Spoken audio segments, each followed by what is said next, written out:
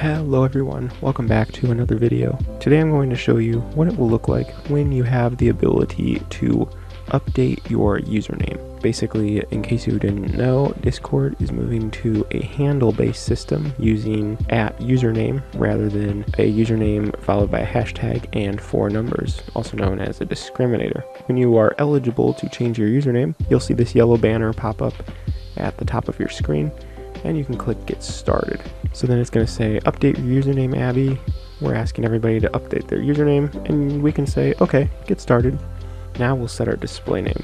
I want mine to be Abby the Great, just for example purposes, and I'll say next.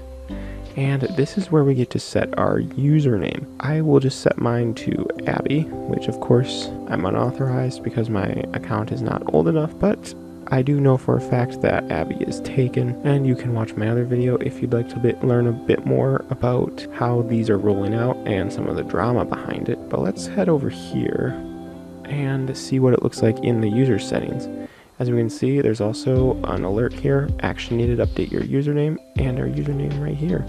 And clicking on edit, this puts us through this prompt again and that whole thing. So that's basically what it will look like. That's how you change your username. If you have any questions, feel free to leave them down below in the comments. Peace.